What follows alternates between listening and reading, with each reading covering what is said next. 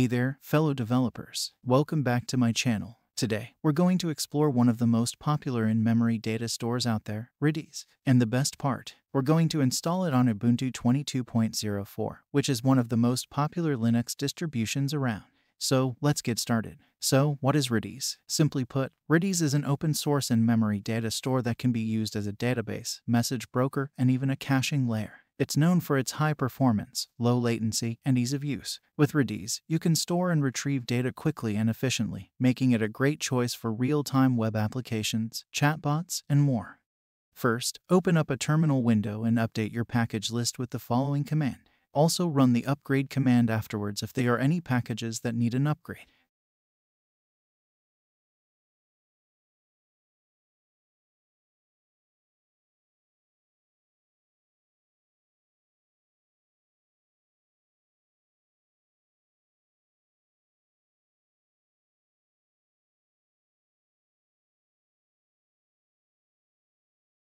Next, install Redis using the following command. The redis-server package is available from the official Ubuntu repositories. The command installs the redis-server database alongside other packages and dependencies.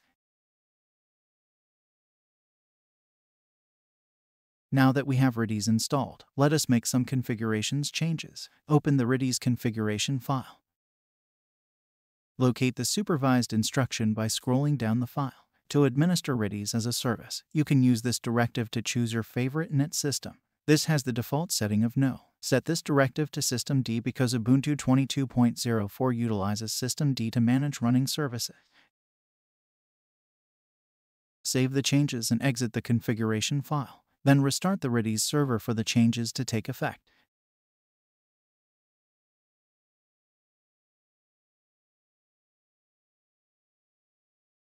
You can check the status of the service by running this command. As you can see, it is just running fine. To quit, press the letter Q.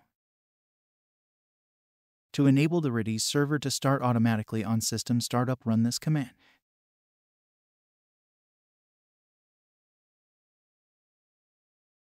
Use this command to check the version installed.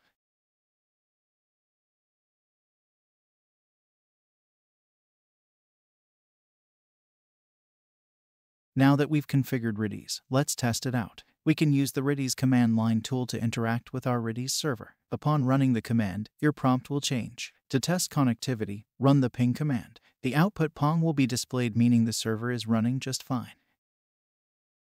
Let's try setting a key value pair using the following command. We will set a key called city, which will hold Paris as the value. As you can see, our key value pair has been successfully set. We can retrieve it using the following command.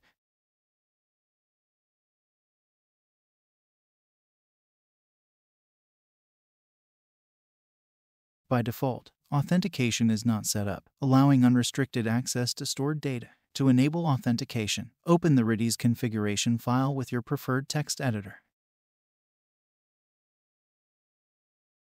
In the configuration file, locate and uncomment the require pass directive. Set a strong password. The password you set will be the one used for authentication.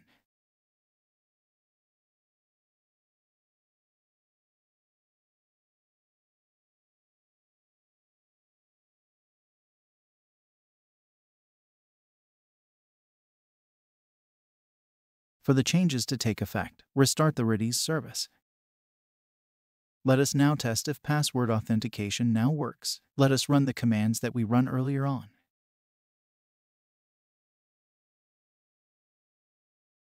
This time, Redis will generate an error, indicating the need for authentication. To continue, use the auth command followed by the password you set in the configuration file.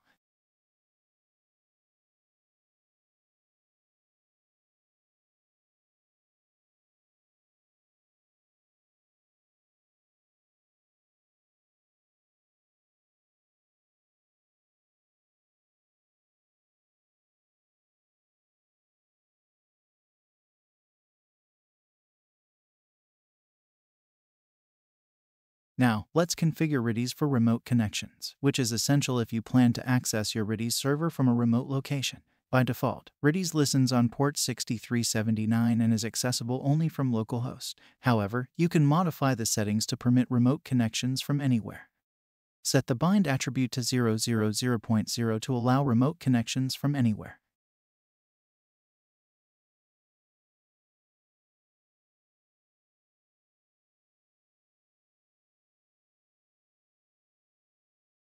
Save the changes and exit the configuration file. To effect the change, restart the Redis service.